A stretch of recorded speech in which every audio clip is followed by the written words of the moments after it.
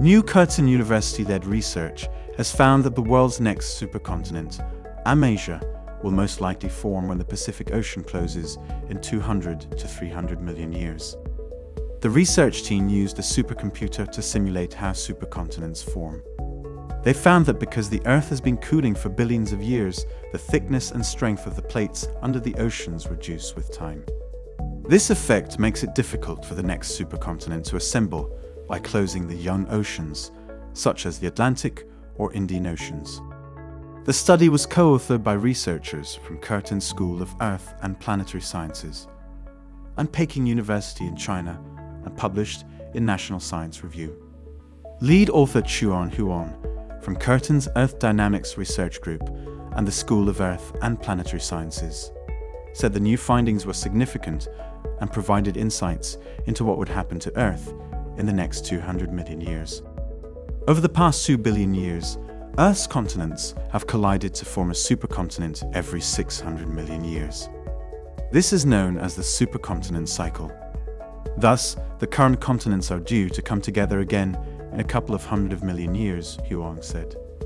The team's simulation of how the Earth's tectonic plates will evolve shows that in less than 300 million years, unlike what previous scientific theories say, it will be the Pacific Ocean to close as America collides with Asia.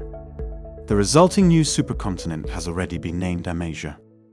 Australia is also expected to play a role in this important Earth event, first colliding with Asia and then connecting America and Asia once the Pacific Ocean closes. The Pacific Ocean is what is left of the Panthalassa superocean that formed 700 million years ago, when the previous supercontinent began to break apart. It is the oldest ocean on Earth, and it started shrinking from its maximum size during the dinosaur time.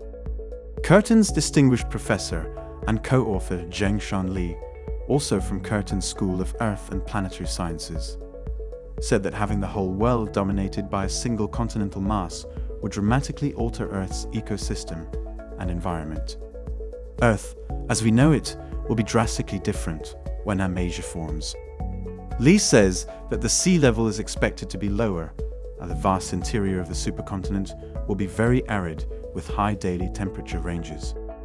Earth now has 7 continents with widely different ecosystems and human cultures, so it is fascinating to think about what the world might look like in 200 to 300 million years. Thank you for watching, and don't forget to subscribe.